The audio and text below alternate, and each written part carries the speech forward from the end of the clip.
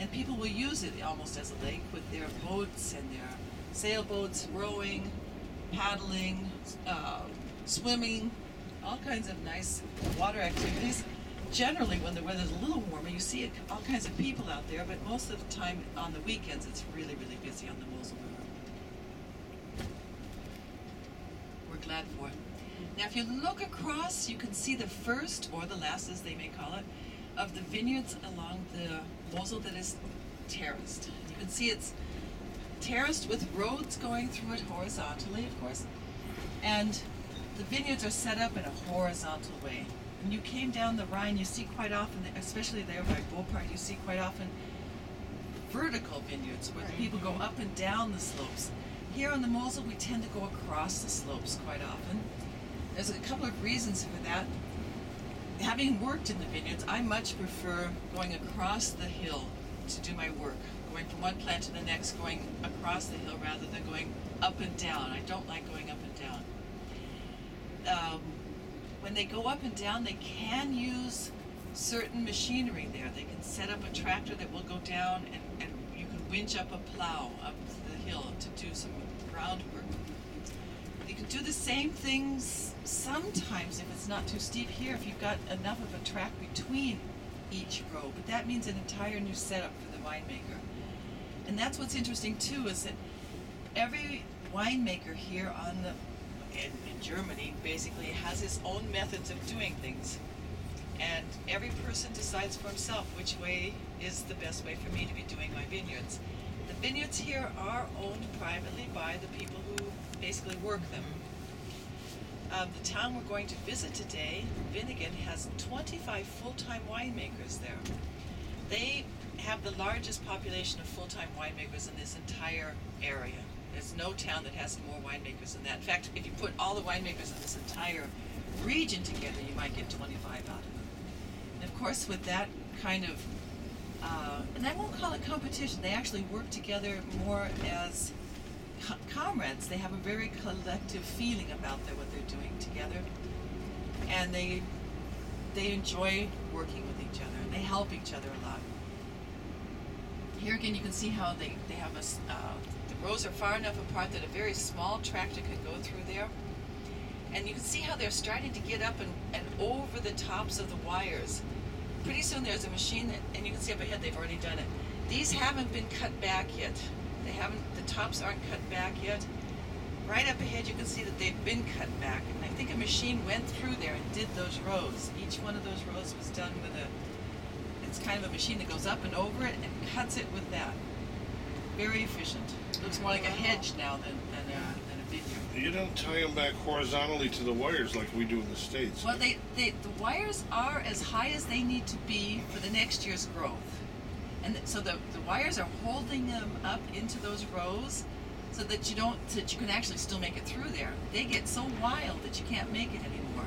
And you only need as much growth as far as the height goes as what you can use for the next year's cane to make it over the wire to do the mowing. So we don't tie them to the wires. We do more of an enveloping. You take the row and you have two people and you pull the wires up and envelope them in. That's how we do the tying. Now if it's an individual pole, then we tie it to the pole, and it's one grapevine after the next. So it's a lot more work to do it that way. That's why a lot of winemakers have gone to the wire construction. Now you will see some what we call the Trier rod, or the wheel from Trier, and it's round. It's like a plate at the top of the pole, and they cut in the wintertime all around in a circle around that plate, or around that tire, and then the sprouts will come off in all different directions, but they stand about as tall as I am, and the grapes are up there in the air, and you don't have to tie them at all. So they're very labor non-intense. That's probably the easiest way you can do your vineyards. Most people won't do that until it's gotten to be a very old vineyard that somehow got out of control anyway. If they keep going up too high, because that is very high, this wheel. now when you look across the river, you can actually see the first of the larger fields that belong to Viningen. Now these vineyards in the very beginning are called the Viningener Brötchen, and they have many terraces with the walls. You can see that above those terraced vineyards are some rather wide fields at the top of the mountain. The terraced vineyards have a very high quality, and the flatter vineyards at the top have a lower quality, generally. Every year is different, depends quite often on how much rain and sunshine you have. This year with all the rain we've got, these vineyards that are on the front of the mountain are at an advantage to a degree. They've got enough water, and they're getting more sunlight. Even when it's a day like this, they're getting more sunlight than the vineyards at the top, where it's not quite as exposed to the sun. We are at about 49 degrees north latitude here. Normally this would be above the average wine growing region, and it's only because of these steep hillsides that we can actually get the quality that we get up here. The hillsides actually make that tilting, that they give us a microclimate that gives them enough sunshine to have their good quality growths. Now in a drier year, do you have to irrigate? No, the Riesling grape has an incredibly deep root system. They go down some 45 feet into the ground. Whoa. 45 feet? 45 feet. They have one of the deepest root systems that exist. And they go down into the ground. These younger fields, you can see them, right there is a very young field. Now when they first plant those, and if you have a year like last year was very, very dry, the winemaker can go in with a hose and water the plants. But we don't have irrigation here. We could do it if it had to be done. We could do it by law, but generally it's a very expensive proposition. And I don't know of anyone who irrigates here. I've never seen it done. But you can see there's always a patch of newly planted grapevines. It takes 3 years when you take out an old grapevine, replant it. It takes 3 years before you get a substantial growth from that grapevine, the newly planted one. So if a winemaker has, say, 40,000 grapevines, and he's going to work for 40 years in the vineyards, if he replaces every year 1,000 grapevines in his lifetime, he will have replaced all of the vines at least once. And 40 years is a pretty good lifetime for a grapevine. They can live longer, they will live longer if you don't take them out. In fact, you can see here we have every now and then places where vineyards used to be. By law, they have to take the grapevines out because no one's working with them anymore, no one's spraying them, no one's keeping them disease-free.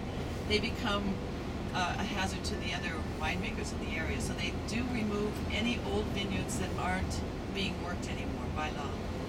And this side of the river, not being as well positioned, has a much lower quality.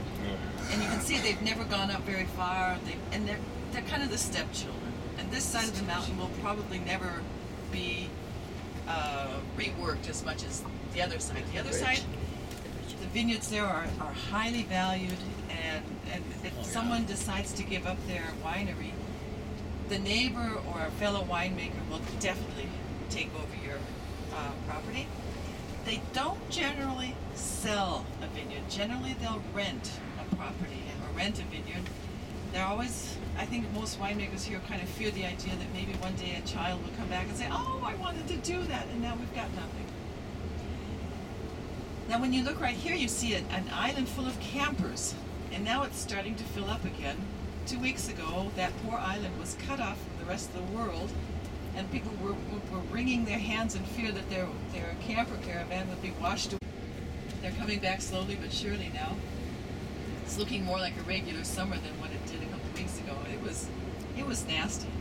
They have only one little road that they can cross, and it's pretty close to the river level, so it became impassable, and they had a real hand-wringing time for a while.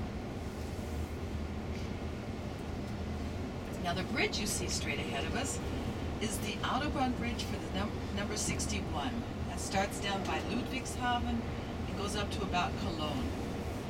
And that bridge was built between 1969 and 1972. And if you want to think about what a kilometer is, from the left to the right across this valley is exactly 1 kilometer. That's how long the bridge is. It's a steel construction, the part that they're driving over, and then these huge cement base supports. The color blue that you see was always painted blue, but the original paint job was done with a lead-based paint.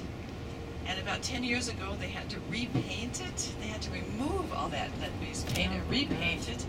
And the actual cost was nearly as high as the original building of the bridge.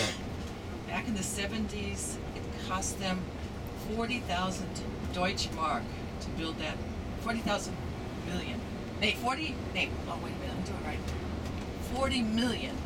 40 million mark is what it cost. It was like 20 million euro. And to repaint it, it didn't cost quite 20 million, but to keep the whole thing in condition, they're constantly having to do maintenance up there. So we're going to park here for a moment because we have a find in all of Europe.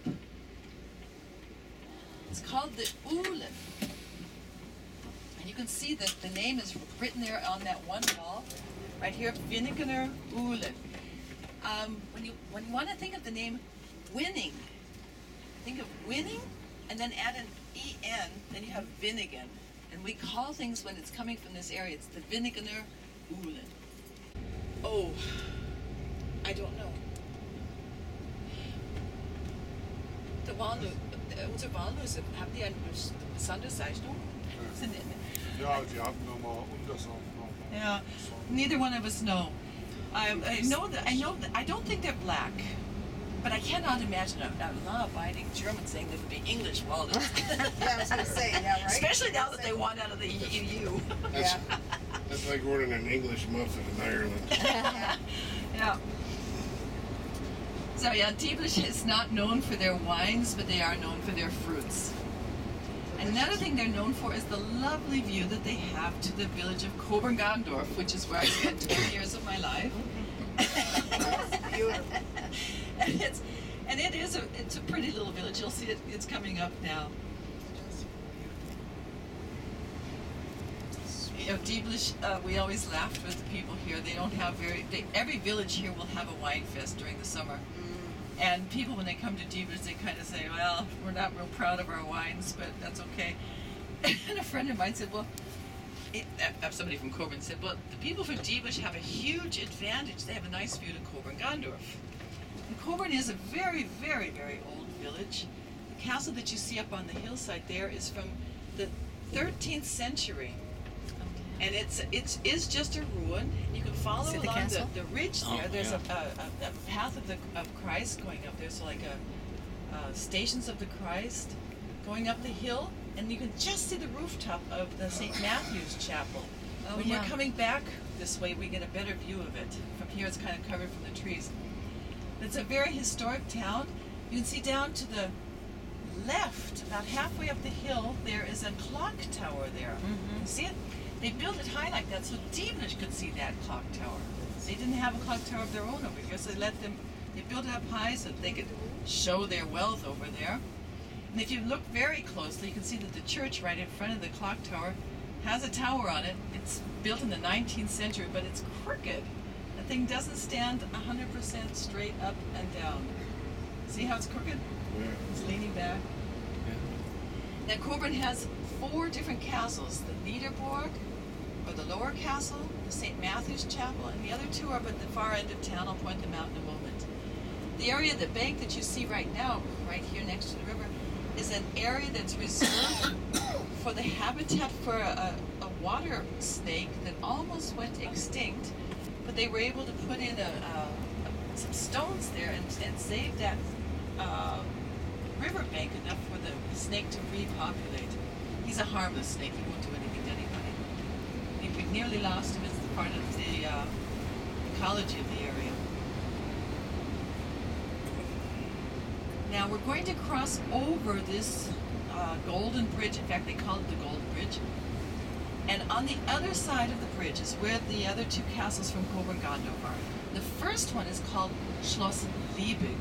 And being a Schloss, it was built not for military, it was built more to show wealth. It's like something that shows off a little bit. And the other castle is more of a borg, and it's a water castle built right on the shoreline of the Moselle. And when they built the road to go up the Moselle, they didn't know what to do to get around this castle, so they ended up going through it. So from right here, you can get a good view of both castles.